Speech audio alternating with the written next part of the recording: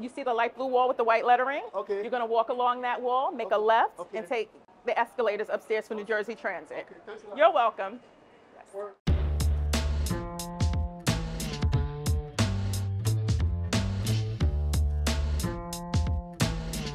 I love this job! No. My name is Matthew Patrick. I've been with Transit for a little over a year. My name is Station Agent Rashelle McFadden. I've been with MTA 4 years tomorrow. For me, coming out of the booth allows me to interact with the customer on a one-on-one basis.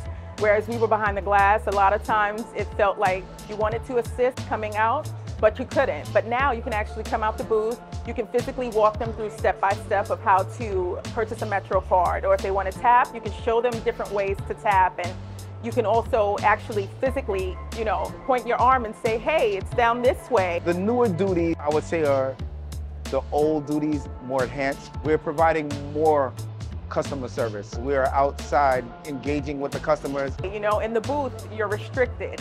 So now you're able to actually give them physical directions and show them, hey, you can exit this way or you can take the elevator here.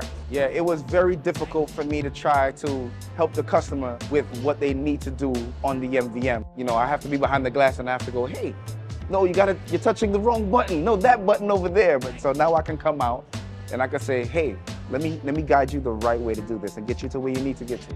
During training, we did learn about premier customer service. Customer service has always been my background. Learning that here was like, okay, I see what I have to do. Transit had us take a week to go through specialized customer service training. It was necessary. My iPhone allows me to use a translator because we do have a lot of customers that come from different countries. And right at my hands, I do have the MTA app, so I can look up directions and get them on the proper trains to get them where they need to go. One of the tools that we got from Transit were the iPhones. And we use that in assisting the customer outside of the booth, using the maps and how to get from here to there. When we get to Friday, I usually tell the customers, happy Friday, the weekend's here. So they like to see that. I have customers who, I miss you when you're gone. So we've built a rapport, and they love that. And that's what we need. We're showing customers that we really care about them and that we're putting their needs first.